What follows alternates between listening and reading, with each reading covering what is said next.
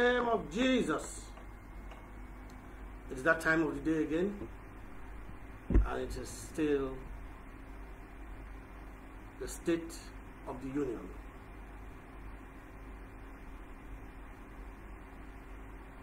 That time when we look at issues pertaining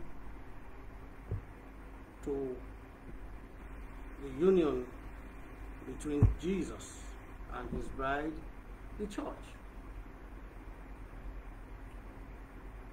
And we have been looking at various possibilities as to why he would have to say, "Tell my people to return to me." So we have been looking at a couple of possibilities delivered to me a couple of days ago. Today will make it the 6th day. So today we will be looking at number 6 in the series. We will be looking at number 6 in the series. And as usual, we will start by reading from the scriptures. And today's reading is taken from Matthew chapter 6. Matthew, the 6th chapter. And it says, from verse 19, and I need you to pay close attention, or perhaps later you can look it up yourself and consider the things written there, perhaps particularly in the light of what I'm about to set forth. So Matthew chapter 6 verse 19, it says, "Lay not up for yourselves treasures upon the earth, where moth and rust doth corrupt, and where thieves break through and steal. But lay up for yourselves treasures in heaven, where neither moth nor rust doth corrupt, and where thieves do not break through nor steal. For where your treasure is, there will your heart be also. The light of the body is the eye. If therefore thine eye be single, thy whole body shall be full of light. But if thy eye be evil, thy whole body shall be full of darkness. If therefore the light that is in thee be darkness, how great is that darkness? No man can serve two masters, for either he will hate the one and love the other, or else he will hold to the one and despise the other. You cannot serve God and mammon. Therefore I say unto you, take no thought for your life, what you will eat, what you will drink, what you shall eat, nor yet for your body, what you shall put on. Is not the life more than meat, and the body more than raiment? Behold the fowls of the air, for they sow not, neither do they reap, nor gather into barns, yet your heavenly Father feedeth them. Are ye not better than they? Which of you, by taking thought, can add 1 cubit or unto his stature? And why take ye thought for raiment? Consider the lilies of the field, how they grow. They toil not, neither do they spin. And yet I say unto you, that even Solomon in all his glory was not arrayed like one of these. Wherefore, if God so clothed the grass of the field, which today is and tomorrow is cast into the oven, shall he not much more clothe you, O ye of little faith? Therefore take no thought, saying, what shall we eat, or what shall we drink, or wherewithal shall we be clothed? For after these things do the Gentiles seek. For your heavenly Father knoweth that you have need of these things. But seek ye first the kingdom of God and his righteousness, and all these things shall be added unto you. You know, even as I prepared for this moment, and I decided to read from verse 19. There was something I didn't see until we began to read it just now. In verse 26, it says, "Behold the fowls of the air, for they do not sow, neither do they reap or gather into barns, yet your heavenly Father feeds them. Are you not much better than they?" Then it goes on in verse 27, it says, "Which of you by..." Okay, we're not that. The other one which says that they toil not.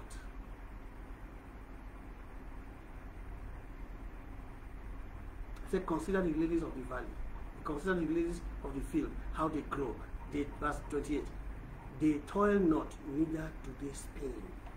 This is a reference to effort. It says they don't sow. It says, "Behold the fowls of the air, for they do not sow, neither do they reap, nor gather into barns." Who taught us this principle about sowing and reaping as a principle for prosperity and getting ahead in life? Why is Jesus apparently debunking it here?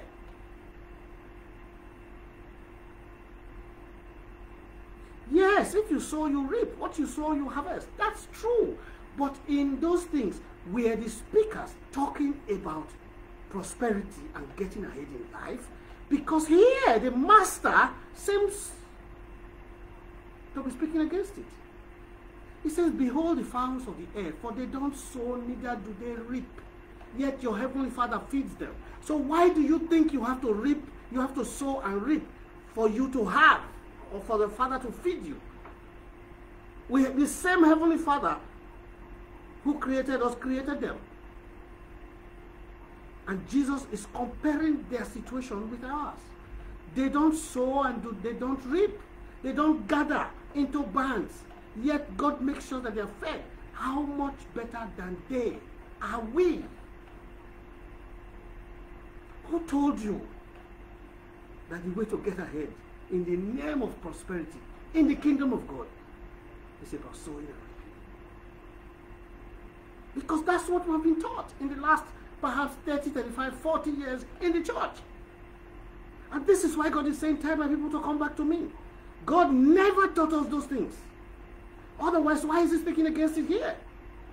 Now, if you read the Bible carefully in the relevant places, you will see that he wasn't talking about getting ahead in life. Because here he says that the fowls of the air, they don't gather into barns. The reason we are teaching sowing and reaping as a way of gathering is so that we can gather into barns.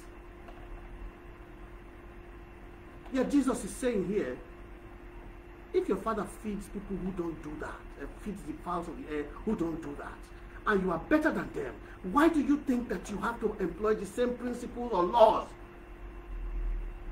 for you to get ahead? Who has deceived those thoughts?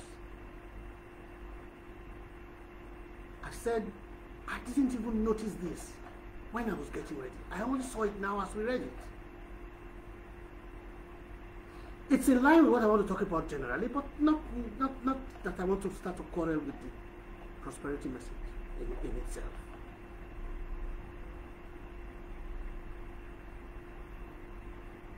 Because it runs afoul, anyway, of the things that Jesus is talking about here in Matthew chapter 6. He says, don't gather, don't gather. He said, lay not up for yourselves treasures upon the earth. That is gathering into barns. He said, don't do that. Don't gather into barns where corruption is likely to get to it, where thieves are likely to get to it. He said, rather, lay up for yourself treasures in heaven. Then he goes on to say that you can't serve two masters. You can't be pursuing material gain and say you're pursuing God. Do you want me to speak English? They are antithetical, mutually exclusive. You can't pursue the two. You either hate one or hate the other. Or love one and hate the other, or vice versa. That's what Jesus is saying in Matthew chapter 6 from verse 19. Don't lay treasures for yourself upon the earth. Rather, lay up treasures in heaven. Now, you can't lay gold and silver in heaven. You can't even get there to put those things there.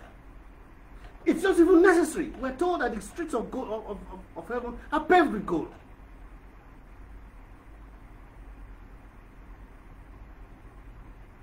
So where did we get this thing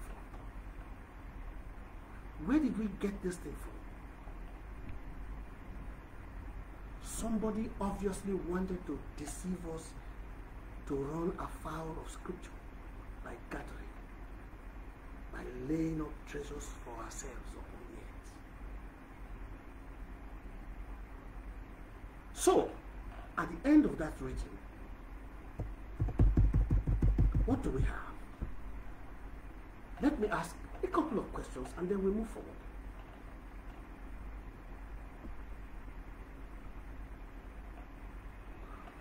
Why do we seek to know these laws and principles and formulas? Gain. One advantage or the other. We want to acquire we want to gain the things that those laws or principles or formulas, what they portend, what they promise. We want to gain those things. Gain. That's the reason we seek laws, principles, and formula. Gain.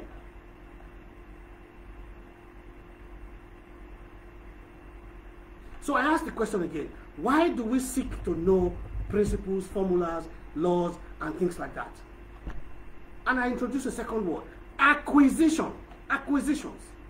That's the one Jesus talked about. Don't gather. Don't lay up for yourself. So the reason we have learned all these principles of prosperity or laws of prosperity, if you sow, you will reap. The reason we have learned those things, the reason we have been taught those things is acquisition. So that we can acquire and then so that we can gather. Contrary to what Jesus taught. He said, don't do that. If your father can feed the birds of the air, your father will feed you. He knows your problems, he will feed you. So one of the tenets of the kingdom can't be about sowing and reaping in the name of gathering. Gathering upon this earth it runs afoul to the principles of the kingdom of God. It can't be. You can't claim to exist in the kingdom of God or be pursuing the things of the kingdom of God and be gathering in this earth. Be seeking acquisitions. It's right there in Matthew chapter 6. Don't fight with me. Look at the scriptures. That's why I said perhaps later you come back to and examine these things carefully.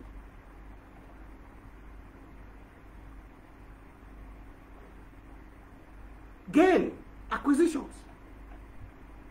That's what is at the back. Those are the things at the back of seeking to know principles, laws, formulas, all these things. Now, why do we want gain and acquisitions? Why do we want the things that these principles, laws, or formulas promise? Why do we want those things? Why do we want gain and acquisitions? Because in these things, there is a promise for tomorrow. We want to lay up things as a safeguard for tomorrow. We want to lay up things in view of tomorrow. And what is tomorrow? Now, today is Tuesday, I think the 21st of February 2022. So tomorrow necessarily will be the 26th, Wednesday. Today is 22nd of February. Tomorrow necessarily will be Wednesday, the 23rd of February 2022. Ordinarily. But tomorrow, in a larger sense, just means the future. So the things that we want to gain, the things that we want to acquire, they are for just this one purpose. We are already planning for tomorrow. We are seeking to lay something aside for the future. Why? We are seeking to solve problems which we imagine will come up tomorrow. We are seeking to make provisions for problems we imagine will come up tomorrow, because the voices in this world which we generally call experience, they have taught us that these problems will come up in the future. Now, for those who are joining us perhaps for the first time or in recent days, you may need to rewind and go back a week or two so you see the video where we dealt with the matter of the voices in this world. The voices in this world are programmed by the spirit of this world. They speak concerning the things of this world, but we are not of this world. So we are not supposed to be programmed or programmable by the spirit of this world or the voices in this world. We are supposed to be listening to the voice of voices that come from this world where we come from. So the voices of this world, which speak of in terms of experience, for example, tell us that you will need to pay school fees in a couple of weeks' time, or that you will need to pay house rent in a couple of weeks' time, or whatever it is, or that you will need to change your car or one thing or the other at some time in the near future. That's the voice of common sense, perhaps. So we seek to lay up treasure. We seek to gain, to acquire, to gather in this earth so that we will have material provision for these problems of tomorrow.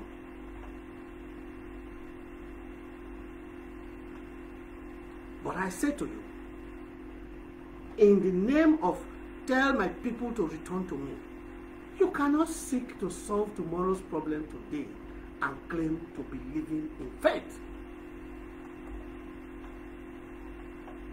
Why? The God of faith says, don't worry about tomorrow. Don't plan, don't lay up treasure for tomorrow. Now, if you do, you run afoul of his teaching. So you can't be in alignment with him. I'm not saying these things of myself. We just read them from the scriptures. Don't worry about tomorrow. And you know what Jesus said? He said the Gentiles, the people of this world, worry about such things. Tomorrow can be 5 minutes from now. The point is that it is future from this moment.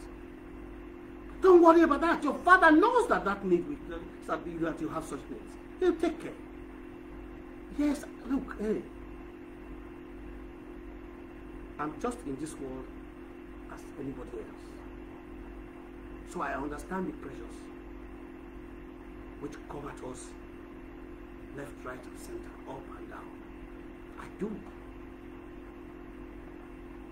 But we must return to the Lord and begin to adjust our thinking in line with the righteousness of God, in line with the tenets of the kingdom of God, in line with the thinking of God's kingdom and God's righteousness.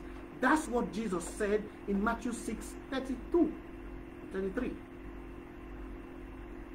But first he said that worrying about the situations or the issues of this world and therefore seeking to gather, lay up treasure for those problems, he said that's a situation with the Gentiles.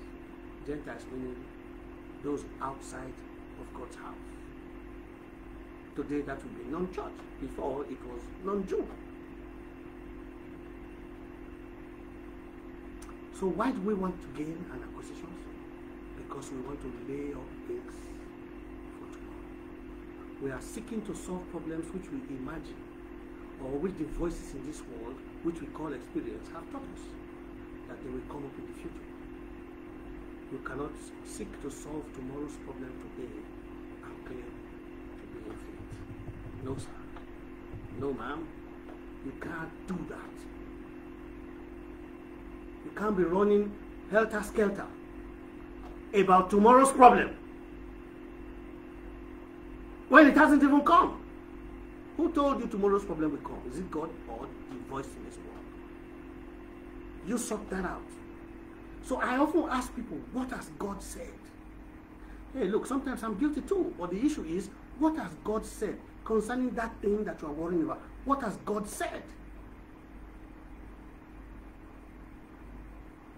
He said in all these things that we want to worry about, he said, present them to God with thanksgiving. and the peace of God will suffuse your heart. That's what he said. Now that's where we're supposed to be. Not worrying about the things of tomorrow to the point that we run afoul of God's word not to gather. Not to lay up treasure for ourselves. Because the reason we're laying up treasure is so that we will use it tomorrow to meet tomorrow's needs. You cannot seek to solve tomorrow's problem today and claim to live in faith. For faith casts all her cares upon the Lord, knowing and trusting that the Lord cares. The problem is, do you know that the Lord cares?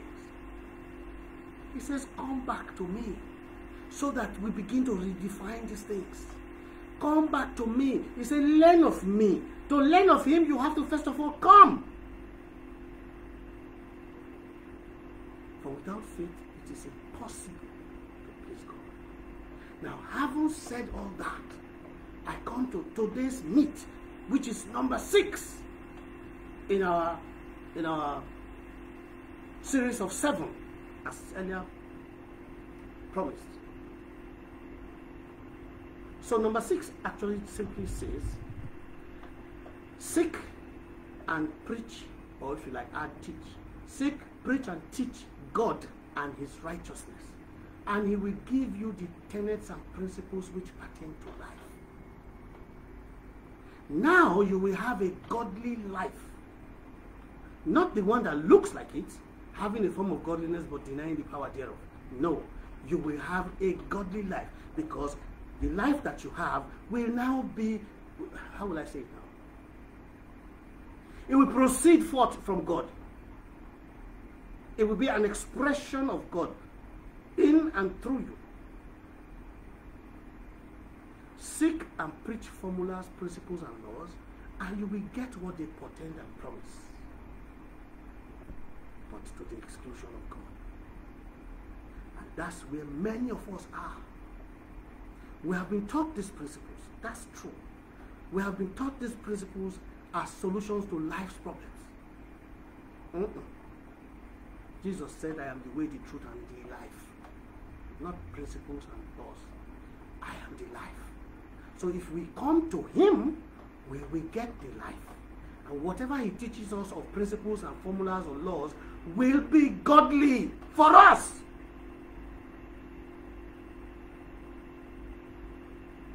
And that's what Jesus was alluding to in Matthew 6:33, when he said, seek ye first the kingdom of God and his righteousness, and all these things shall be added. You see that? And all these things shall be added unto you. When they are added unto you, they will be godly.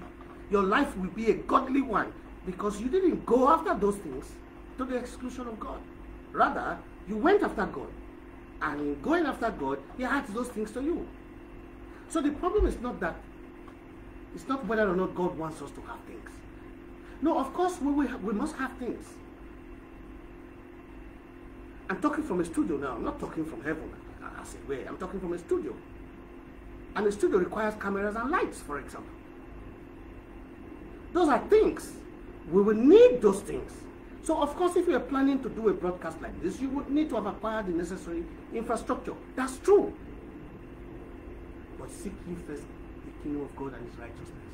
So when God first told me 8 months ago now that this series of broadcasts will happen, I didn't go running somewhere looking for the materials to use.